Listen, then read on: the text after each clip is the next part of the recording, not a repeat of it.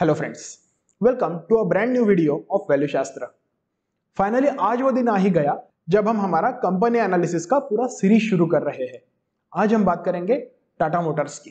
दोस्तों, हर एक कंपनी का एक अपना जर्नी होता है। उन्होंने कहां से शुरू किया, वो कहां आज है और वो कहां जाना चाहते हैं।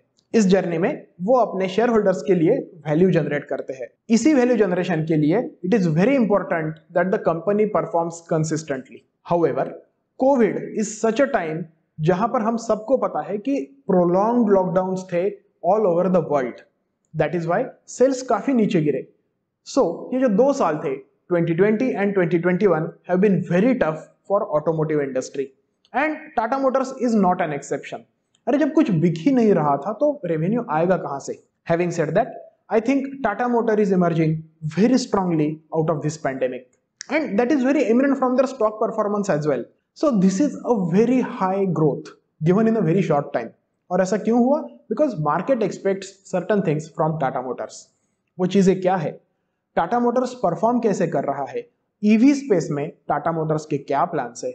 फाइनेंशियली टाटा मोटर्स की क्या पोजीशन है? ये और ऐसे सारे सवालों के जवाब देंगे आज के वीडियो में। And finally the most important question, क्या मैं टाटा मोटर्स में इन्वेस्ट करने वाला हूं? मेरा नाम है रघुनंदन, आप देख रहे हैं वैल्यू शास्त्र। Let's begin.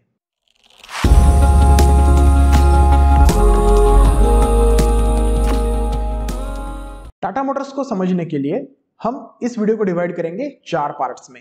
पहले पार्ट में हम देखेंगे कंपनी इंट्रोडक्शन, दूसरे पार्ट में हम देखेंगे रेवेन्यू मिक्स, यानी टाटा मोटर्स को कौन से सेगमेंट से रेवेन्यू आता है और कितना रेवेन्यू आता है। थर्ड पार्ट में हम देखेंगे ईवी स्पेस में टाटा मोटर्स के क्या एफर्ट्स है और क्या प्लान्स है। एंड फाइनली फोर्थ पार्ट में हम समझेंगे कि टाटा मोटर्स का फाइनेंशियल परफॉर्मेंस कैसा है and what is the valuation of Tata Motors. So without delaying further, let's begin with the introduction to company. Tata Motors is a multinational conglomerate and it is promoted by Tata Sons Limited.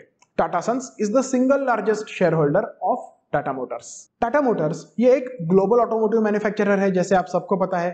अगर हम उनका portfolio देखें तो उसमें आ जाती है commercial vehicles, passenger vehicles and luxury vehicles as well. उनके operations India में है, यूके में है, साउथ कोरिया में है, साउथ अफ्रीका में है, चाइना में है, ब्राजील में है, ऑस्ट्रिया में है और स्लोवाकिया में है। यह है कुछ मेजर कंट्रीज जहां पर टाटा के ऑपरेशंस है। ऑपरेशंस है नॉट ओनली वो कार एक्सपोर्ट करते हैं, पर वहां पर उनकी सब्सिडियरीज है जो वो कार्स को बेचती है। कई जगह उनके रिसर्च सेंटर्स है, कई जगह उनके सर्विसिंग सेंटर्स भी है। Let's now discuss the revenue mix of Tata Motors. अब आप कहेंगे रेवेन्यू मिक्स यानी क्या? रेवेन्यू मिक्स यानी कौन से प्रोडक्ट से टाटा मोटर्स को कितना पैसा आता है या कौन सी ज्योग्राफी से टाटा मोटर्स को कितना पैसा आता है। अब यहां एक इंटरेस्टिंग बात देखिए दोस्तों, मैं आपको प्रोडक्ट मिक्स इनका दिखा रहा हूं। अगर आप प्रोडक्ट मिक्स देखें तो 79% of the revenue of Tata Motors comes from Jaguar and land rover. Jaguar and land rover जो टाटा ने खरीदा था फोर्ड मोटर्स से। अगर इंडियन पैसेंजर व्हीकल सेगमेंट की बात करें, Indian passenger vehicle segment is the segment where Tata sales the passenger cars. Passenger cars यानी जो आप और हम खरीदते हैं वो वाली कार्स। वो सेगमेंट कंट्रीब्यूट करता है जस्ट अराउंड 4%। वही अगर हम देखें कमर्शियल व्हीकल्स में तो commercial vehicle segment contributes 14% of the revenue. वही जो बचा हुआ 3% ऑफ द रेवेन्यू है, it comes from other segments and vehicle financing. यहां आप एक बात देख रहे हैं दोस्तों, जो एक्विजिशन था जैगुआर एंड लैंड रोवर का, इट वाज लाइक एक चींटी ने हाथी को खरीदा था। This happened because of the solid banking of Tata group. अगर टाटा मोटर्स ये एक स्टैंड अलोन अकेली कंपनी होती तो वो कभी भी जैगुआर एंड लैंड रोवर को नहीं खरीद पाती। एंड उसके बहुत सारे बेनिफिट्स भी टाटा को हुए हैं। वो क्या बेनिफिट्स है वो हम आगे देखने ही वाले हैं। But just remember one thing, this was an inorganic acquisition. शुरुआत में बहुत सारी ट्रबल्स भी आई, but the company has proved time and again that the decision of acquiring Jaguar and Land Rover was a really good decision. Now let us look at the geographic segment as well. Geographic segment में हम आए तो हम ये देखते हैं कि इनका जो ओवरऑल रेवेन्यू है वो अप्रोक्सीमेटली इवनली फैला हुआ है अक्रॉस द वर्ल्ड। एक किसी कंट्री में बहुत ज्यादा कॉन्सेंट्रेशन नहीं है इनका। वहीं वैसे ही देखा जाए तो सबसे ज्यादा रेवेन्यू तो उनको यूएस से आता है। अगर इंडिया की बात की जाए तो वो यूएस के नीचे एट 18% आता है। उसके बाद इनका थर्ड लार्जेस्ट मार्केट है यूरोप, एक्सक्लूडिंग यूके। यूके का एक अपना अलग सेगमेंट है विच contributes around 10% of the revenue for Tata Motors. China is again a very big market for Tata Motors. It contributes around a tenth of revenue to Tata Motors as well. Let us understand the EV opportunity at Tata Motors. In financial year 2021 जो खत्म हुआ 31st March 2021 को, in that year EVs contributed 2% to the revenue of Tata Motors. अब ये EVs across the segments फैली हुई है. Nexon EV जो most of the लोगों को पता है, that is just one part of the picture. पर टाटा मोटर्स के कुछ कमर्शियल ईवीज भी है और जैगुआर का जो आई-पेस मॉडल है that also comes with EV power train. सो इन सारे प्रोडक्ट का अगर देखा जाए तो दे contributed around 2% to the revenue of Tata Motors. This is not a very big number but it is still a significant number.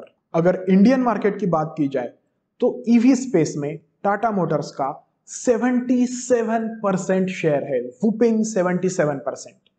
Why? Because Tata Nexon EV is the most popular electric vehicle in India. Nexon EV जो है that is powered by Ziptron technology. अब Ziptron is a brand name given by Tata to their electric powertrain. The most important thing to note here is that यह कोई revolutionary technology नहीं है. ऐसा नहीं है कि टाटा ने कोई नई खोज की है. दुनिया में ऑलरेडी ऐसी बहुत सारी टेक्नोलॉजीज है एंड बहुत सारी कंपनीज उन्हें यूज कर रही है. What makes it a very good technology is that they have got their basics right.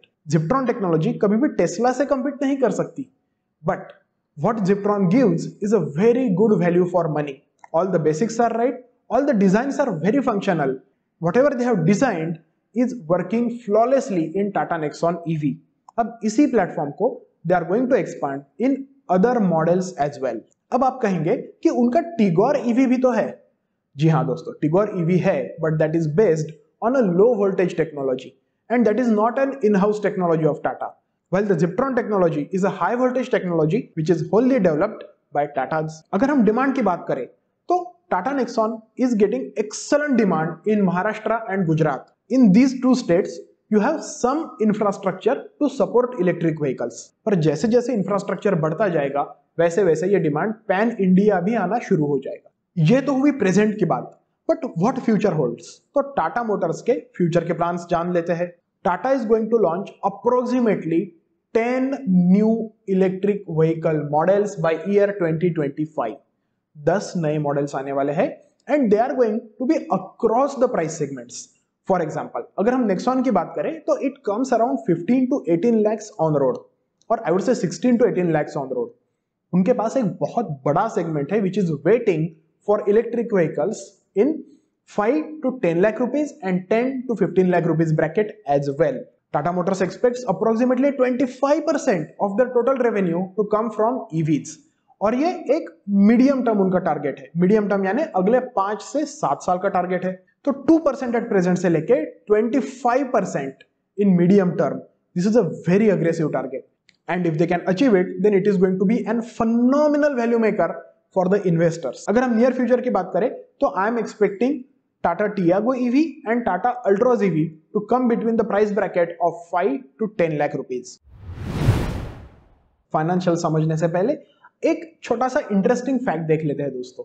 अगर हम जैगुआर लैंड रोवर की बात करें और अगर आपको समझना है कि ये कितना बड़ा यूनिट है टाटा मोटर्स का, तो these are some of the very interesting numbers for you. अगर हम 2020 की बात करें तो जैगुआर लैंड रोवर ने टोटल 5,25,000 यूनिट्स बेचे थे होलसेलर्स को. अगर हम Tata Motors excluding Jaguar and land rover की बात करें तो उन्होंने बेचे थे 4,73,000 units in FY20. Jaguar and land rover के टोटल सिर्फ 14 मॉडल्स अभी मार्केट में है और उन्हीं से इतने ज्यादा यूनिट्स बेचे जा रहे हैं. तो आप समझ सकते हैं कि यूरोपियन एंड डेवलप्ड कंट्रीज में ये कितना पॉपुलर ब्रांड है. आपको पता है टाटा मोटर्स की पैसेंजर सेगमेंट में सबसे महंगी कार कौन सी है at this moment? That is Tata safari. Tata safari का जो टॉप एंड वेरिएंट है, टॉप एंड वेरिएंट की बात कर रहा हूं मैं, वो ऑन रोड आता है अप्रोक्सीमेटली 26 से 27 लाख रुपए में. वही अगर आप जैगुआर लैंड रोवर का एंट्री लेवल वेरिएंट खरीदना चाहते हैं, एंट्री लेवल वेरिएंट की बात कर रहा हूं मैं, that comes at around 60 lakh rupees. Understand the difference, understand the scale. तो Jaguar and Land Rover not only sells more units, but they sell higher priced units as well. Going forward, according to the guidance given by Jaguar Land Rover and Tata Motors, JLR is expected to grow the volumes at 5% in FY22 and at 20% in FY23. Now, ये FY22 में 5% क्यों है? क्योंकि global semiconductor shortage है। जो Jaguar and land rover की गाड़ियां होती है उसमें बहुत ज़्यादा चिप्स एंड माइक्रो प्रोसेसर्स की ज़रूरत होती है जिनका अभी शॉर्टेज चल रहा है। वही Tata Motors x JLR is expected to grow at 25% and 18% respectively in FY22 and FY23 according to the commentary again given by the company. अगर देखें तो consolidated revenue is expected to grow at 25% in FY 2022 and at 18% in FY 23. This is dependent on demand recovery. At EBITDA margins of 14.5%, I expect the stock to trade at approximately rupees 400 in FY 23. इसका जो EV by EBITDA multiple मैंने consider किया है that is 4.5x for FY 23. I am in it for a longer haul. And in longer haul, how these variables change will decide the value of this stock. But at present, I think it is a very strong contender in EV markets, which is why I am going to add it to my EV portfolio. Friends, one thing to note here, this is not a financial advice. क्या Tata Motors आपने खरीदना चाहिए? That either you will have to decide or you will have to go to some financial advisor. Legally, I cannot give you that advice. उम्मीद है अब आपको Tata Motors के business के बारे में बहुत सारी चीजें क्लियर हो गई होगी। अगर ये वीडियो आपको पसंद आया है तो इस वीडियो को एक लाइक दे, चैनल को सब्सक्राइब करें और कमेंट्स में मुझे बताएं अगर आपकी कोई क्वेरीज है। वही ये वीडियो आपके फ्रेंड्स के साथ भी शेयर करें सो they also get to know about Tata Motors. Till next time, stay healthy, stay happy and keep investing. Bye bye.